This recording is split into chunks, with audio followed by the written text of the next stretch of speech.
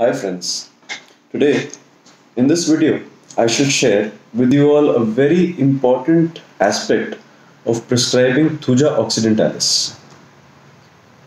I shall start by discussing with you all a case of ADHD in a boy of 8 years that I happened to see in March 2018. The most characteristic aspect of this case was the unwillingness of the boy to play any outdoor sport, as he was always afraid that he might hurt himself. So, this boy only played indoor games and avoided going to parks with his friends. Considering this peculiar symptom, I prescribed Thuja 200 a single dose and did not have to repeat it again. The concept that I shall be touching upon in this video is the fragility or the brittleness of Thuja.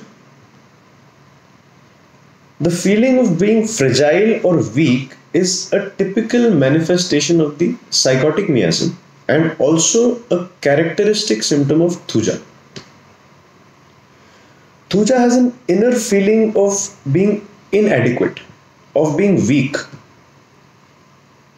and it tries various means to conceal this inner feeling of being brittle. The fragility makes them vulnerable to the slightest changes in the diet and regime. They are overly cautious and try to safeguard themselves from any unforeseen circumstance. On the emotional sphere, this fragility manifests as a fear of losing their loved ones and a fear of losing reputation in society. They portray themselves as very righteous individuals and behave in a politically correct and socially acceptable manner.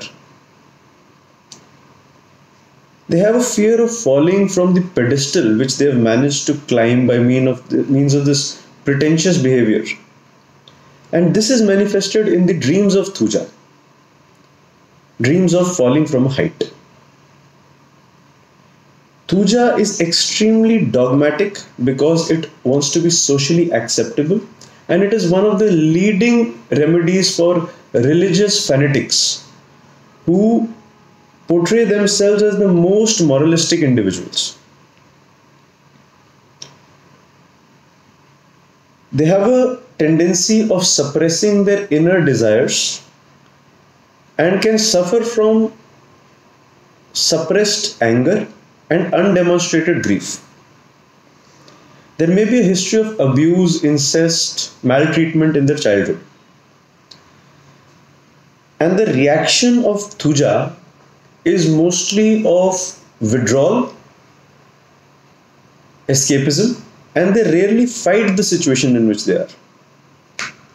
Even the presence of the excessive body hair and the excessive fat adds to the extra protection that Thuja needs in order to safeguard itself from the fragility. Also, the aversion to approach. We see a keynote in Allen's which says insane women will not be approached. This is not the fear of approach because of physical soreness of arnica. This is because of a mental fragility.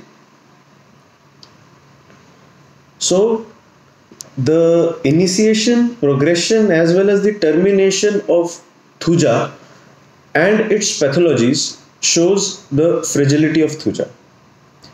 I hope I have been able to put my point very clearly, and this video helps you in some present or future case of yours. Thank you. Have a nice day.